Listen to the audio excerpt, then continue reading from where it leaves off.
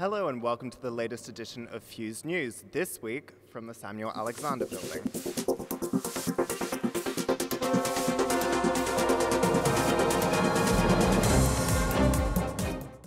The Universities and College Unions has announced that the strike action taking place next week will affect the University of Manchester, along with 59 other universities. Members of staff who are part of the union will be taking action for 8 days, from Monday the 25th of November to the following Wednesday the 4th of December. Such members of staff are striking for a number of reasons, including the increasing precarity and insecurity of contracts at the university, the gender and ethnicity pay gaps, with the mean gender pay gap at U of M increasing to 18.4%, with the ethnicity pay gap being 10.5%. Academics are also assumed to work a 37.5-hour week, but most academics work in excess of 45 hours a week.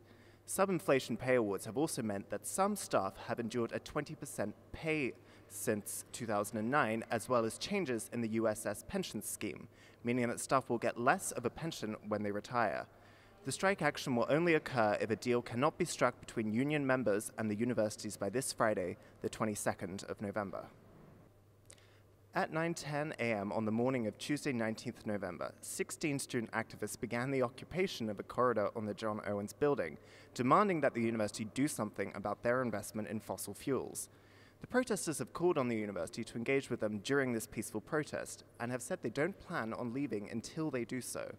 We tried to talk to some of the protesters, but could not gain access to the building. Tuesday also saw the launch of the campaign Decolonize U of M, a collective of staff and students who aim to reimagine and build a democratic and free education for all. The event, which took place in the Hive, saw many university societies come together to launch the event in the hopes of removing the university's institutional links with Israeli apartheid, Islamophobia, as well as ending the university's ties to the global arms trade, along with many more aims. Next week sees the premiere of this year's UMMT, University of Manchester Musical Theatre Society production, Legally Blonde, at the Students' Union. The cast will have 5 performances, one each night from Tuesday the 26th of November through to Saturday the 30th of November from 7:30 p.m. We went behind the scenes at one of the cast rehearsals to see more and speak to some of those involved. It tells the story of a simple blonde girl with a penchant for pink and her quest to get into the prestigious law program at Harvard University. I think it's such an important story to be told. There's been lots of laughter. I don't think there's been any tears yet. Maybe that's still to come in the final week or so. Getting to sort of, even the big songs that I'm not supposed to be in, I get to sort of sing them from behind the stage, like behind the scenes and stuff, and just join in because they're all great, and the harmonies are lovely, and it's just a great fun being around the cast, really.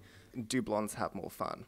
Yes, 100,000% yes. And finally, can you show Fuse TV how to bend and snap? We can do it, but you'll have to come and watch the show to find out. Bend and snap. Callahan does not bend or snap. Put your leg down like that, and then snap. That's how a pro does it. Whilst the Christmas markets opened a fortnight ago, the last week has seen the turn-on of Manchester's annual Christmas lights. This year's lights are one of a kind as they are environmentally friendly. The lights are made from recyclable materials and can be biodegraded after use. And before we go, here at Fuse TV, we would like to congratulate our sister publication, the Mancunian newspaper, on winning Best Publication North in the Regional Conference Series. Well done to all the team involved. That's all from me, and from Fuse News, that's goodbye.